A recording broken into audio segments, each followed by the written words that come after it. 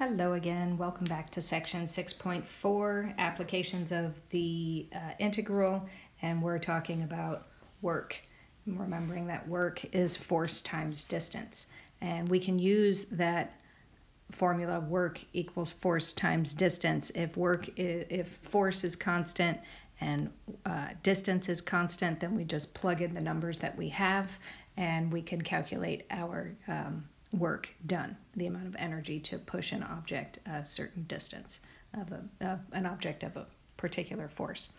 Well, this is an example where we might need to use calculus because either the force is variable or the distance is variable.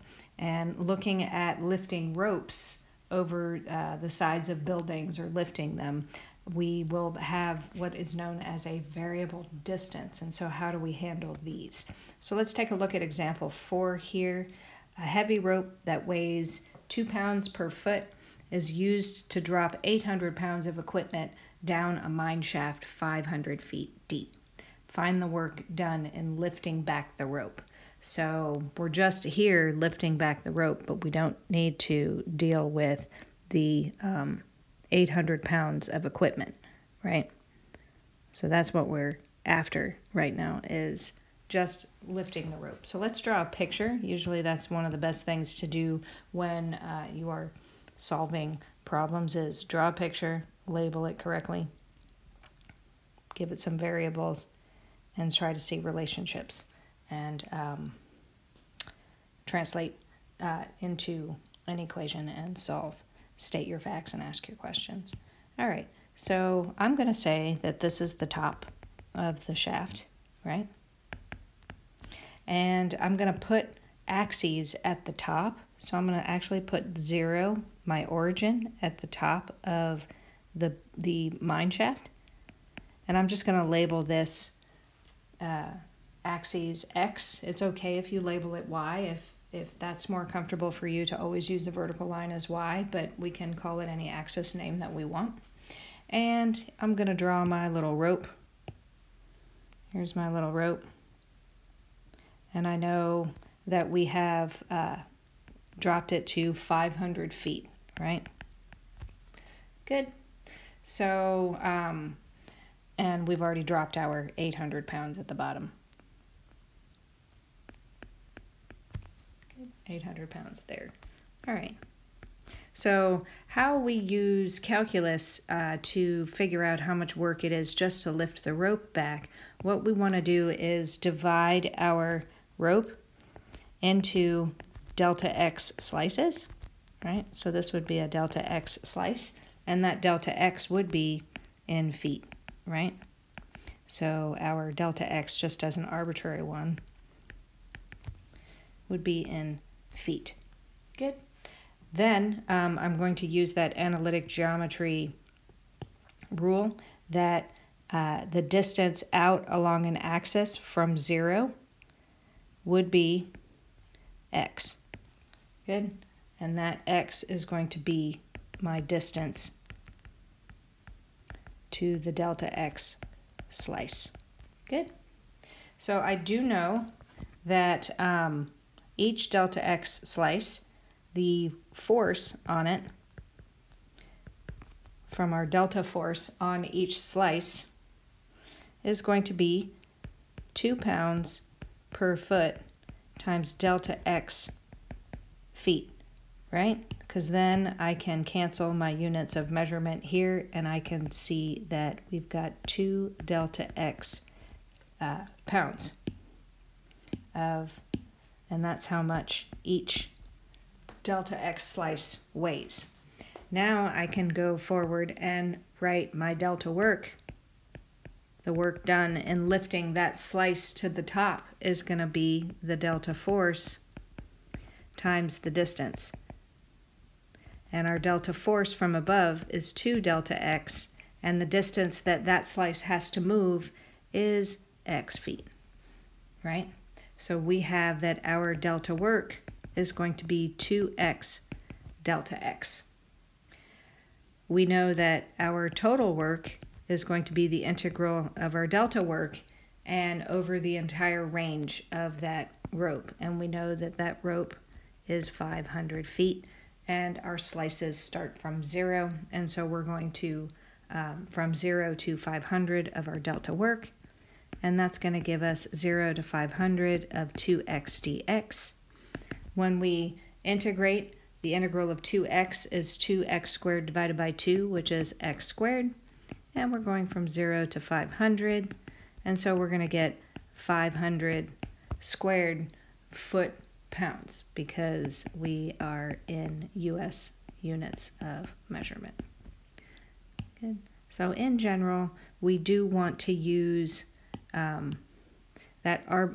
we want to try as much as possible when we're lifting things or pumping fluids. When we have a distance that is variable, we'll want to try to put our axes on our picture up at the top of where we need to push it. Okay, so let's say, for instance, they actually asked you to lift the 800 pounds back up to, right? So if I wanted, what if you had to lift the 800 pounds too? So remember, when you've got constant force and constant distance, it's just force times distance. So the total would be work to lift the 800 pounds plus the work to lift the rope. And so since this 800 pounds is constant force, it has to go up 500 feet. This would just be 800 times 500. It wouldn't require calculus, but the second part would still be that same derivation because you have variable distance. Good. And we would have that 2x dx from 0 to 500. And this would both be in units of foot-pounds, and so you can add them together. Good. All right.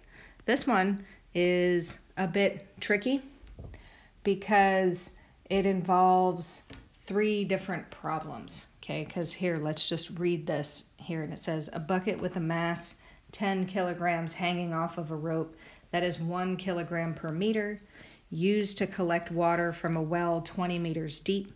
Once the bucket is full with 5 kilograms of water is collected, it takes 5 minutes to lift the bucket to the top at a constant speed. However, the bucket has a hole and water leaks out at a steady rate of 0.01 kilograms per second. So find the work needed to raise the bucket to the top of the well. Okay, so and raising that bucket involves lifting the rope too. So in order to break this down, sometimes I also still want to draw a picture, but also I want to break down the work that we need to do. Pun completely intended. So if I draw a picture,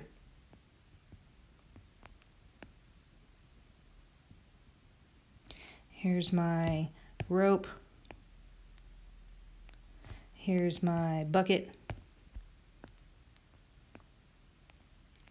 right? And we have, there's my bucket, and inside I've got water,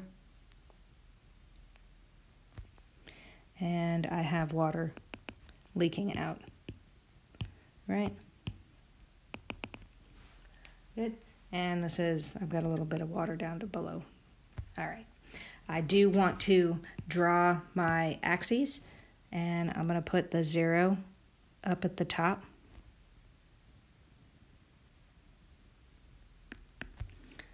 And I do know that this is a well that is 20 meters deep. So we're going to be going from 0 to 20 meters. And I want to point out just the amount of work that needs to be done. Our total work, because there's 3 different types. The bucket is a constant weight and it's a constant distance. So that's just a force times distance. Lifting the rope is going to be very similar to the problem that we just did, where we're going to divide the rope into delta x slices and lift it piece by piece, and then calculate the work as the total sum of lifting it piece by piece. But then we have to deal with the work to lift the water in the bucket, because lifting the water in the bucket is changing. It's not only going to have at each level variable force because there's dripping water and there's going to be less water at each delta X level, but we're also going to have some variable distance, right, as we go up, because we'll want to calculate at each level how much water, and then calculate what the force is on that, and then move forward. So we do want to say that total work here is going to be, and let me just erase that part because I might need more space. The total work is going to be the work to lift the rope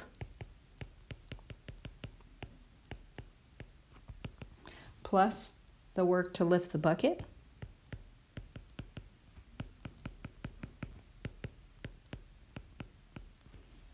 and plus the work to lift the water in the bucket.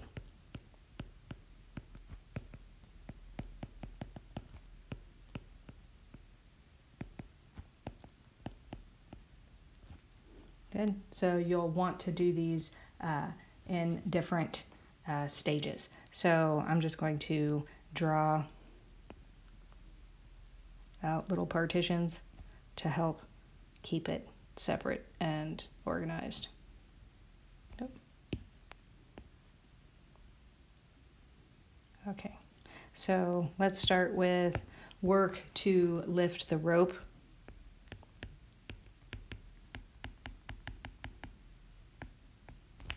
Right, and how do we do that? We do know that we've got 1 kilogram, right? We see here that the rope is 1 kilograms per meter. And how are we going to get to force times distance with work? We know that our units of measurement of force is the Newton, and how to get to the Newton, we multiply kilograms times 9.8. So we'll just start with the delta mass. Right, and our delta mass is the mass of our slice. And remember, we are taking just an arbitrary delta X slice, right? And that delta X is going to be in meters. So we would say that our delta mass is going to be that 1 kilogram per meter, that's that density of the rope, times delta X meters. We'll be able to cancel our units of measurement, and so we will get that delta mass is just going to be delta X kilograms. And so then we want to do what's our delta force is going to be our delta mass times 9.8 meters per second squared, because that is our acceleration due to gravity, and we can get to newtons that way. And so this is just going to be 9.8 delta X newtons. And that's our delta force. And what is our delta work? Our delta work, and remember this is the work to lift that one slice, and then we're going to lift all the slices through an integral, is going to be force times distance. And remember the distance down to a slice from 0 is going to equal X. So our delta work is going to be delta force times distance, and so our delta force is 9.8 delta X, and our distance here is X. So we would have 9.8 X. Delta X is our delta work. Good. Our range of slices is going to be 0 to 20 because we have a rope that's 20 meters deep if it's going to the bottom, right? So our total work is going to be the integral from 0 to 20 of our delta work, and that's going to be 0 to 20 of 9.8x dx, and that's going to give us 4.9 x squared from 0 to 20. And doing our fundamental theorem of calculus, we have 4.9 times 20 squared, and that's approximately equal to 1,960 joules. Okay, so that is our work to lift the rope.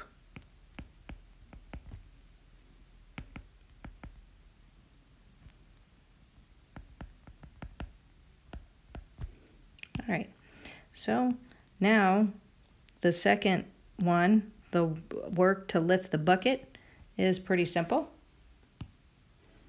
And that can be done right here.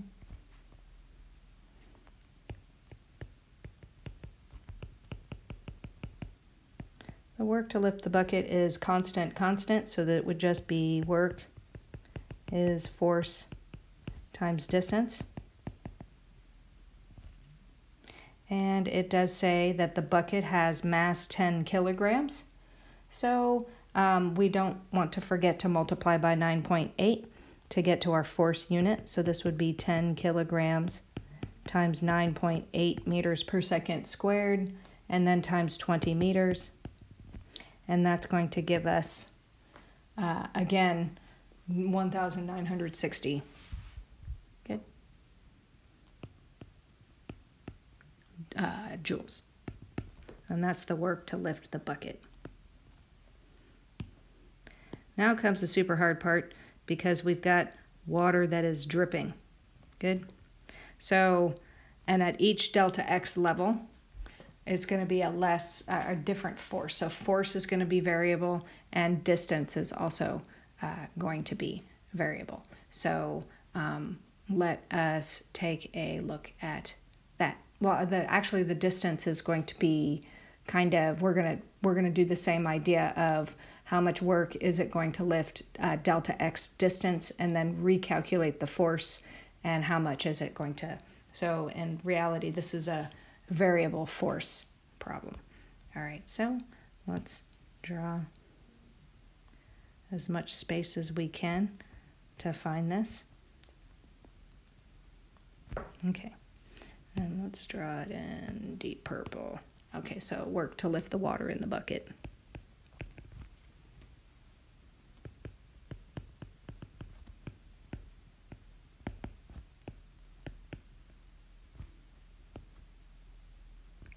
Okay, and it does have variable force. So here, what's our delta mass?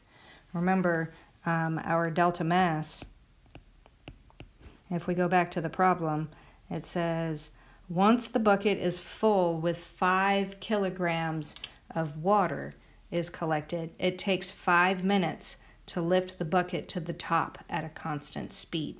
However, the bucket has a hole and water leaks out at a steady rate of 0.01 kilograms per second. And so this is where I think units of measurement really come into play and really help you get somewhere.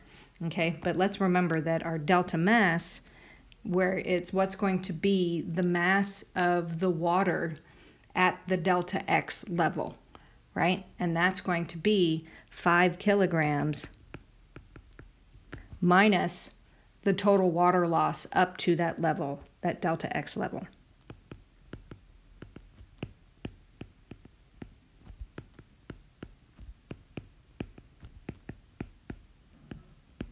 Up to that delta X level, and this is what I mean by the delta X level, right? So if the distance down to that delta X level is X, then we can say that up here, which is the total distance that's traveled by the water up to that level, is 20 minus X, right? Because that distance plus X should be 20, and so now we know what that distance is. Good. And so how do we finish this then? We're going to be using some units of measurement. So we've got, this is going to equal 5 minus, and we know that it's leaking 0.01 kilograms per second,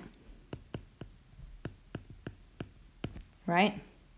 We know that there is, because it takes 5 minutes to get to the top, I'm just going to go ahead and change my seconds to minutes. And so I'm just going to rewrite and say that there are 60 seconds to 1 minute.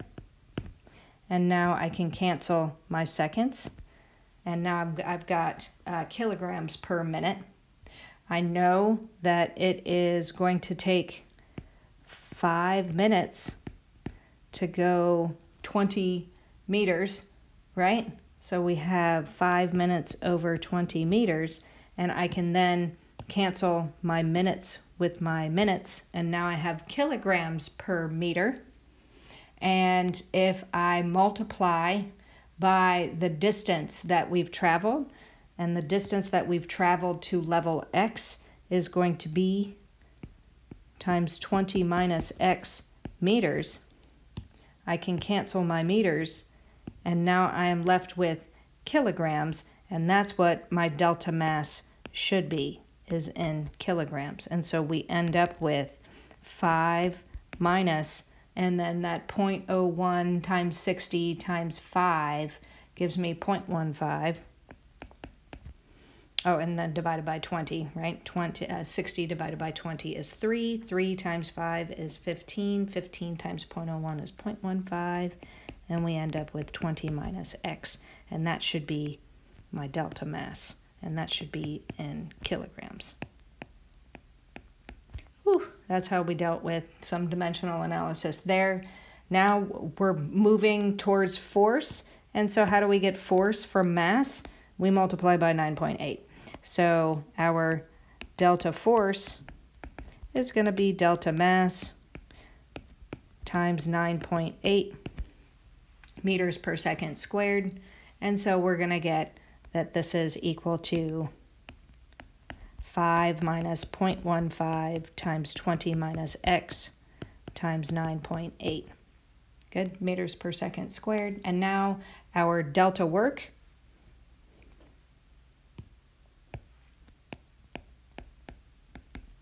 is going to be delta force times distance. And in this case, we're just going to move, it's got variable force, so we want to calculate, use that force for a very small distance and then recalculate that force for another small distance. And so we want to use delta X as our distance, right? So this one is going to be 5 minus 0.15 times 20 minus X times 9.8. That's my delta force, and my distance here is going to be delta X. All right, and I just want to make a note, variable force.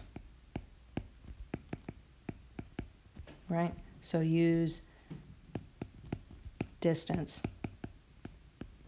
equal to delta X, because then you'll want to, at each stage, recalculate that new one.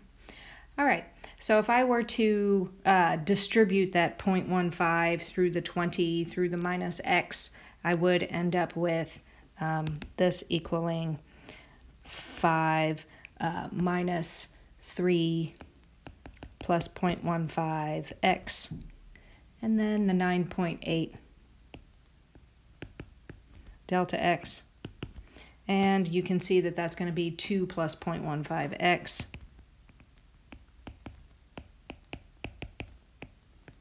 times 9.8 delta X. And we're still going, that water is still traveling over a range from 0 to 20. And so our delta, or our total work to lift the water, is going to be the integral from 0 to 20 of our delta work. And that's going to give me 9.8 times the integral from 0 to 20 of 2 plus 0.15 X, or dx. And in integrating that, we would get 9.8 times 2x plus 0.15 x squared divided by 2.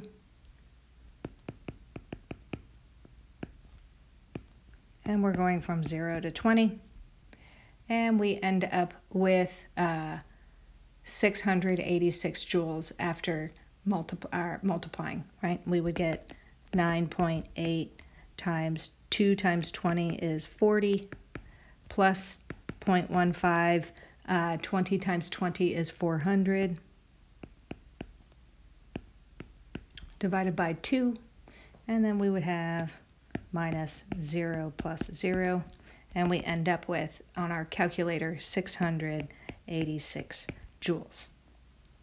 So we go over here and we say total work is the rope was 1,960 joules. The bucket was also 1,960 joules. And the water was 686 joules. And we end up with a whopping 4,606 joules. That was a pretty hefty problem, but I hope you get the idea of variable force or variable distance in lifting ropes. Good. And that does it for this one. We're going to split off into another part 3 for work problems, and that will deal with stretching and compressing springs using Hooke's law. I'll see you then.